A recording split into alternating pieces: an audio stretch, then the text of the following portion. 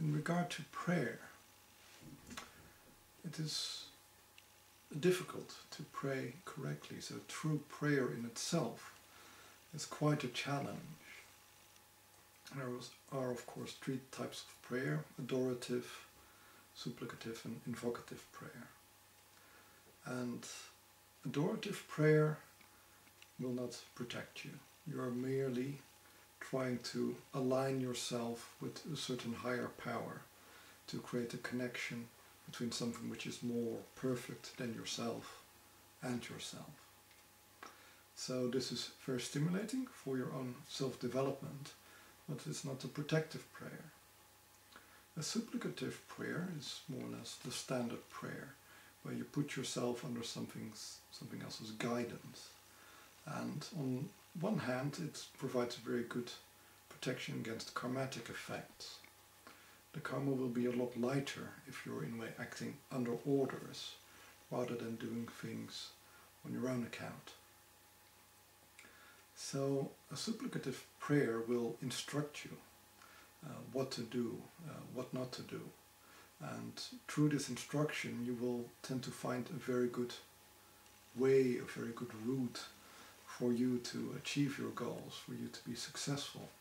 So in that way it is a protection, but just like if you're having to do a military mission, it is good if you have a good commander, if you have good leadership or a competent sergeant who's helping you, who's guiding you. But that doesn't remove all danger. So supplicative prayers can prevent you from getting into trouble, but they themselves do not shield you. So the last position is the invocative prayer. And with the invocative prayer you can indeed create a shield or summon a guardian or something else which will provide protection. But also to be able to utter an invocative prayer, you need to have a position of authority. You need to be a priest or a priestess. So invocative prayer tends not to always work when you're trying to summon protection to yourself. The other problem is that many people tend to want to pray for things they want. So I want to be protected, I want to be healthy, I want to be rich, I want to be happy, and I want all my friends to be happy. Of course you do. And that's great, but these kinds of desires have nothing to do with prayer. Prayer is all about aligning yourself with the deity, with the divine, that you become a manifestation of the divine. So it is not about you wanting to be protected. It is about the divine wanting you to be protected. It is not about you wanting to be healthy. It is about the divine wanting you to be healthy. You're not the boss here. Even if you're invoking a power, even if you are in a way the manifestation, the bridge between worlds through which things can enter only by your action, only by your will,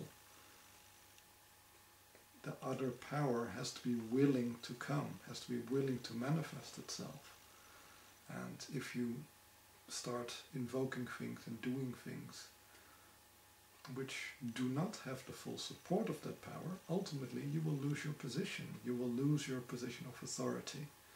They're more or less lenient, so if you make a few mistakes, if you are a little bit troubled by your own fears, by your own desires, this is normal, you're only human, but ultimately it is frowned upon. And if you keep on misbehaving, ultimately their tolerance will run out. So praying for protection while it is not in a way granted to you is not the right way to go about it. So you should first inform what is the desire, or what is the need, what is the bigger plan. Maybe you are just a decoy, a feint. You just serve to be trampled, or you should run away and distract people, get them to run after you. Maybe you should attack, but you're not never meant to succeed. You're just meant to draw attention. Or these things should be realized before you start praying for protection.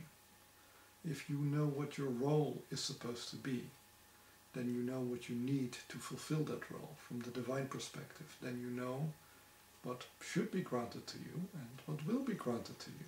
And that is the things you should pray for. You should not pray out of your fear or out of your desire.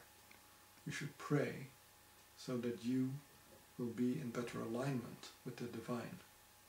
That you can help the divine to manifest itself better, that you can be that feint, that you can be that distraction, that you can be that victim, or that you can be that successful secret agent who sneaks in and ultimately strikes the winning blow. That can also be your role. But it is the divine which chooses your role, whether you're the hero or whether you're the patsy. And if you do not have that kind of surrender to the divine, if your ego is still too much in the way, then you will not be very successful as a priest or priestess. And as such, you will not be successful in invoking good protection for yourself. So, yes, true prayer can provide you with protection on lots of levels and a great amount of authority. But you also have to accept that it may not be granted to you, even if you pray. And even if you do have a good relationship with the divine, because it may not be in the best interest of the divine to protect you. You're not that important. Okay, I hope this hasn't disheartened you from praying. Prayer is always good. It's always good to try to realign yourself, to question, to ask, but also know what to expect from it. Know what are your limits, and know whether your prayers are done in the right way or not. Okay, good luck.